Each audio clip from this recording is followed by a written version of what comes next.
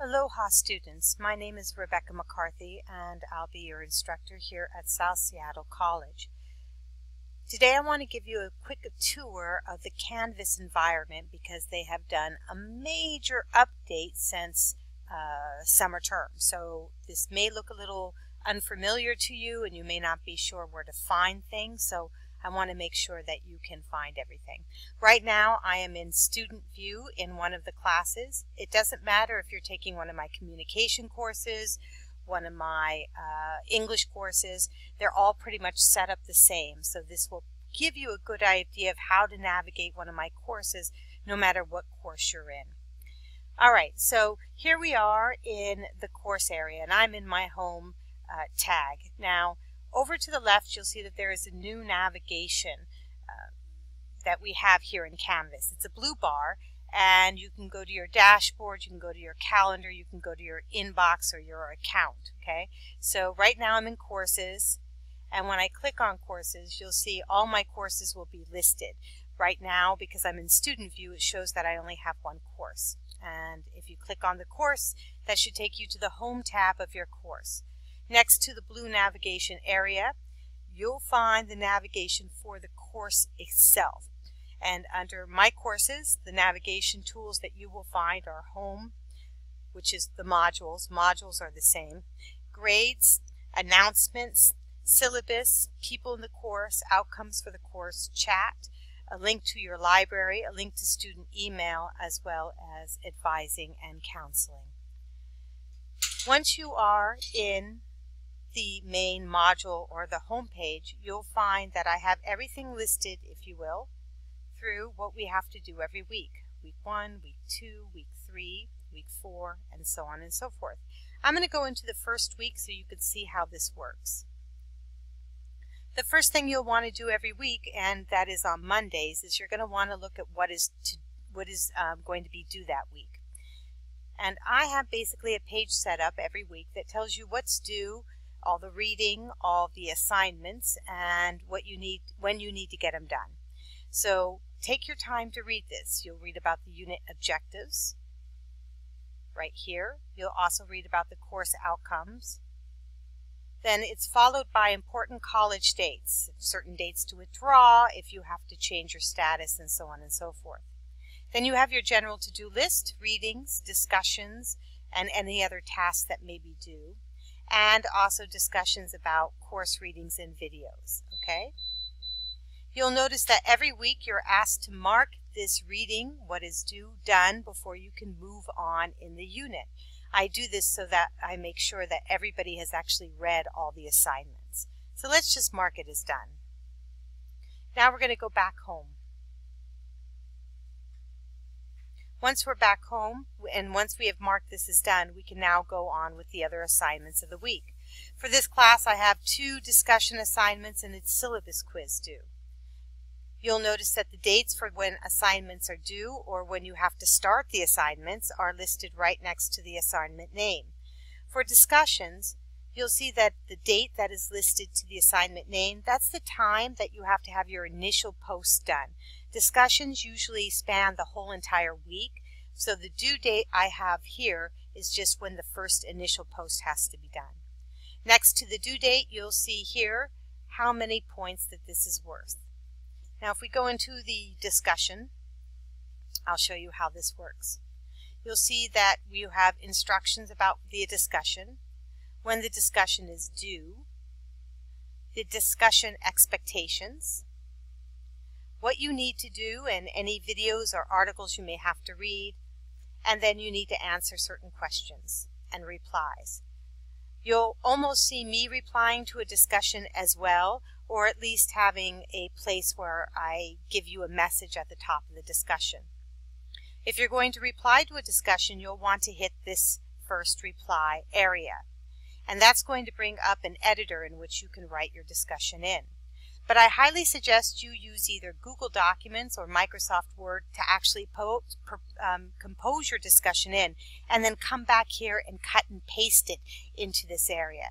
That way you won't accidentally lose any information. All right? Now let me go back to the Home tab again.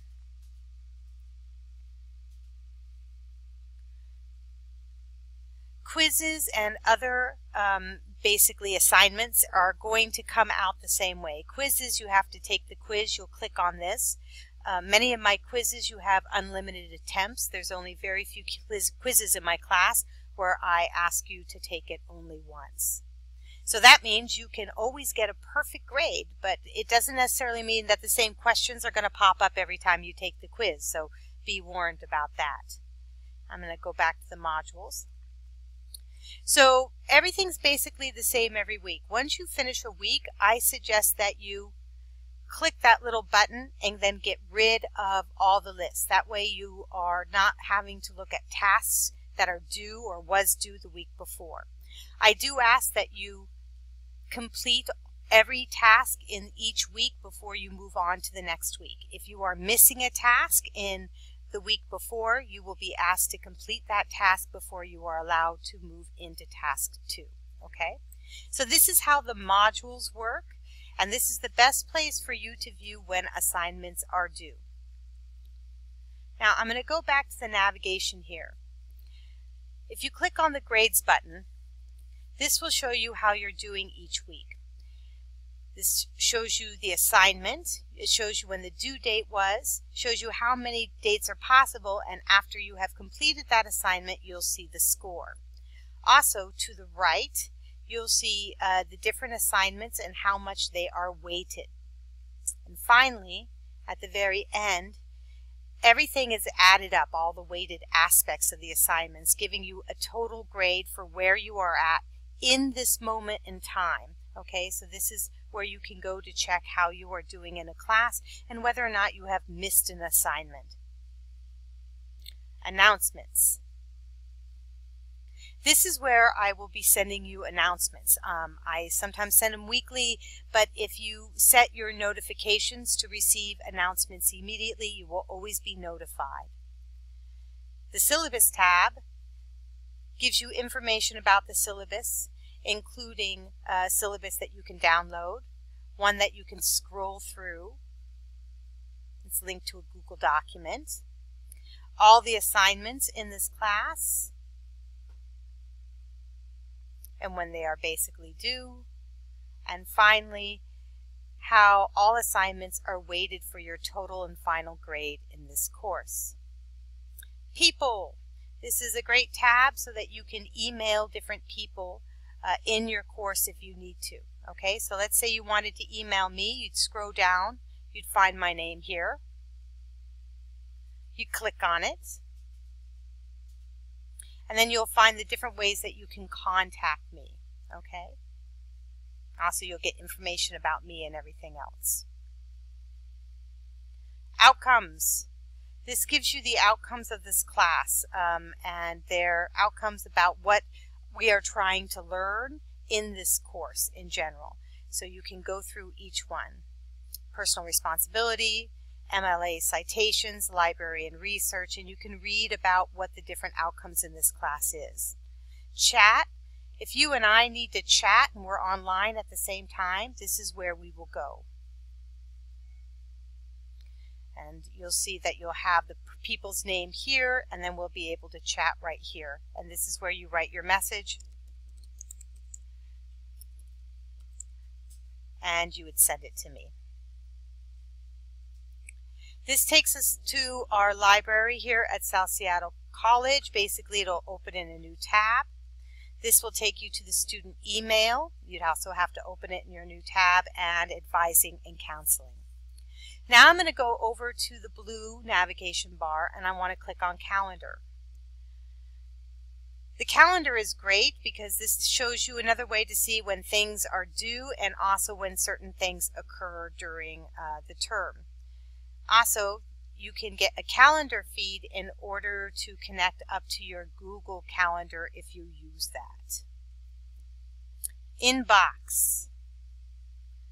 This is where most of the information you'll find emails back and forth. Let me leave student view now so you can see it better.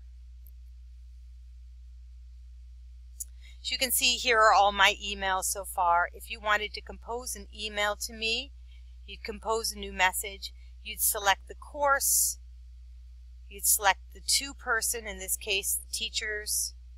Rebecca Lee McCarthy. You'd put in the subject.